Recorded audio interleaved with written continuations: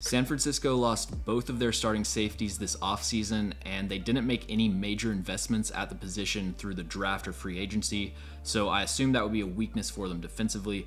But Talanoa Hufanga has been all over the field. He leads all safeties with 9 run stops. He's only allowed 22 yards on 9 targets, and he has 2 pass breakups and an interception. So in the first 3 weeks, Talanoa Hufanga has been one of the most complete safeties in the NFL, and the 49ers seem to be doing a good job of restocking their secondary.